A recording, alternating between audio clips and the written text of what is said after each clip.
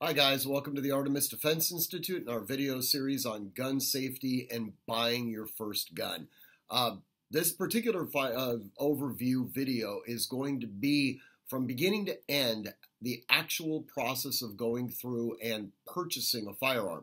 Now, there are certain steps along the way that we're going to be discussing, and there's going to be supplemental videos that you can access that go into more detail on those individual parts. But this video is kind of like a broad overview on a linear progression, start to finish. My name is Stephen Lieberman. I'm one of the co-owners of the Artemis Defense Institute. And with all of our videos, we always like to begin by going over the 4 safety rules again. All guns we treat as though they are loaded. We never allow the muzzle to cover or point at anything we're not prepared to destroy. We always keep our finger off the trigger unless our sights are on target and we've made the decision to shoot and we know our target and its environment. Okay, with that being said, let's go through the actual process. You have decided that you want to buy this Glock 17, all right? So how do we actually physically go about doing that? Well, you're going to need to compile some paperwork. You also are probably going to need, if this is your very first time purchasing a firearm in California, to also get a firearm safety card. Again, we'll go into more detail on the firearm safety card in a subsequent video. But assuming you've already accomplished that, you're going to get your driver's license, you're going to get some form of utility bill or vehicle registration that has your address on it. If you don't have an address on your driver's license or your utility bill, say you've registered it to a post office box or you have a post office box on your driver's license, you're going to want to get supplemental identification that shows that you actually are a resident of the state of California. Also, you're going to want to make sure that your driver's license is current. It has to be the same address as where you actually live. So if you haven't updated your DMV records, you're going to have to do that too. You're also going to want to have a copy of your FSC card. Now, the FSC card is only valid for 5 years. So if you've purchased a firearm, say 8 years ago, you're going to have to get a new FSC card. Once you've compiled all this stuff, you're going to go over to the gun store, or alternatively, I suppose you could buy it online and have it shipped to a gun store. Again, we'll go over that little thing in another video. But regardless, you're going to, let's use the rubric that you're going to go to a gun store to go buy this Glock 17. Once you arrive and you've selected that gun, paid for the firearm, you are then going to begin the process of filling out what's referred to as a 4473 form. Now, without getting too wonky, you guys are going to be doing both a state law interaction as well as a federal law interaction. For the purchase of a firearm, you have to use the federal 4473 form. I want to go over some of the things here in this 4473 form because everything that you put down here, you are signing under penalty of perjury that it is in fact accurate and correct information. One of the very first questions that people look at and they immediately wrinkle their nose is where it talks about a social security number.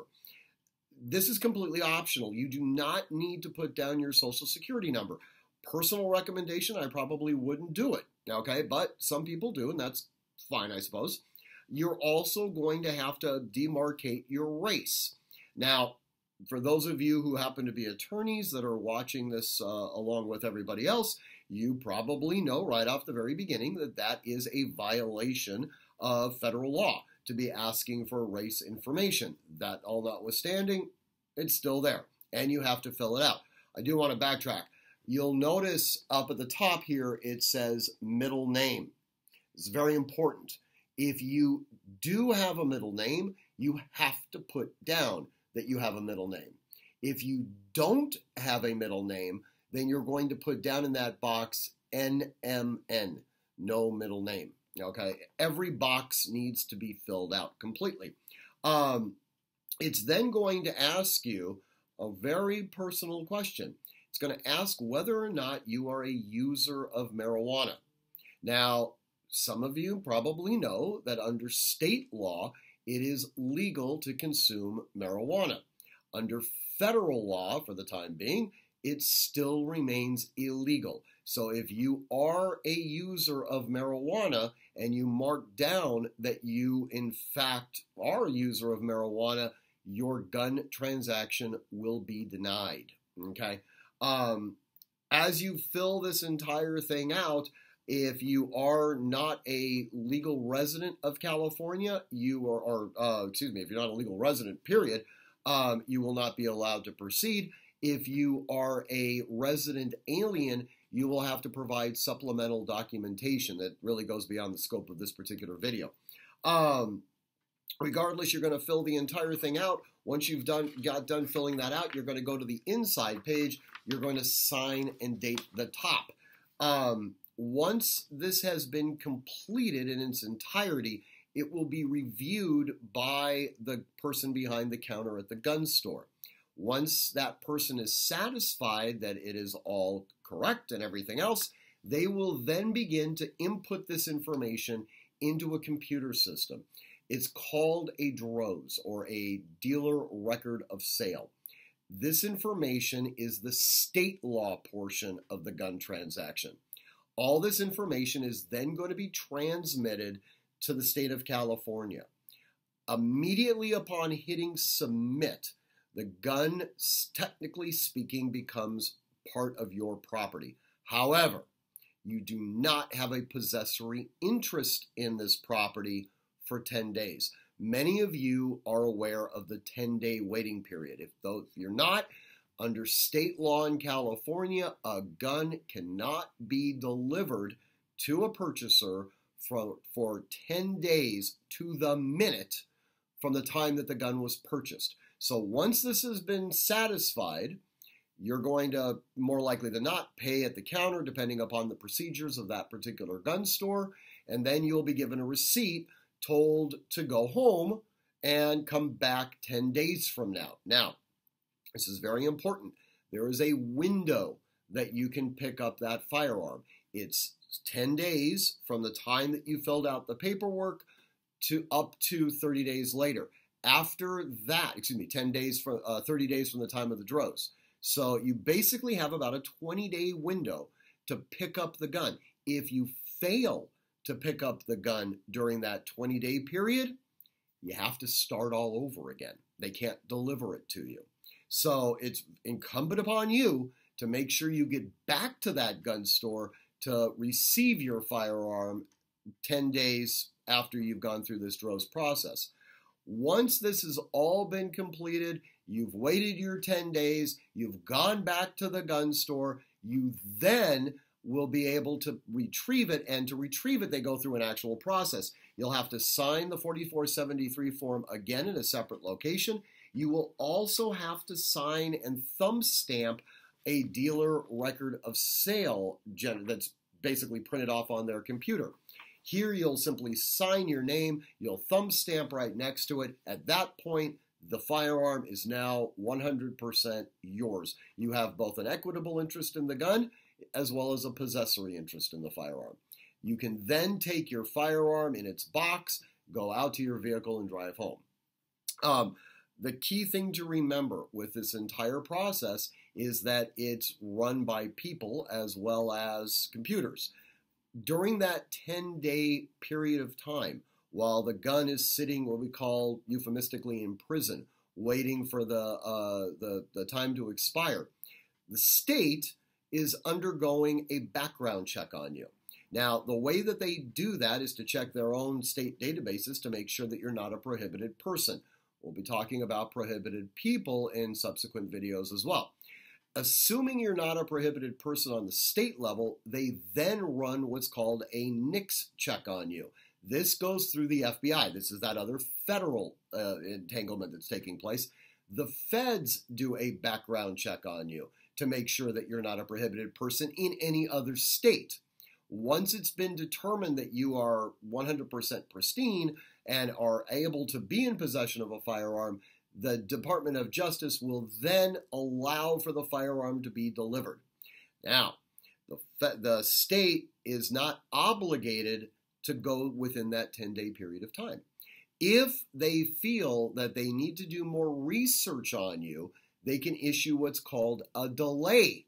And in a delay, they basically are telling the gun store owner, we're not saying that the transaction is bad. We're not saying that the person isn't entitled to a firearm. What we are saying is we need more time to decide whether or not this person is entitled to be able to take possession of a firearm.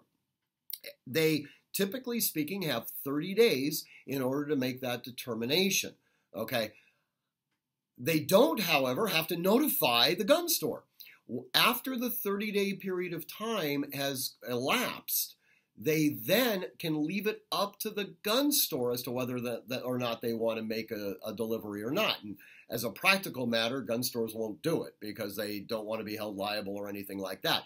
A delay could theoretically materialize into a denial, and honestly, there's nothing in your background that would prohibit you from having a firearm, but it could still potentially happen. It doesn't happen very frequently, but it does happen from time to time.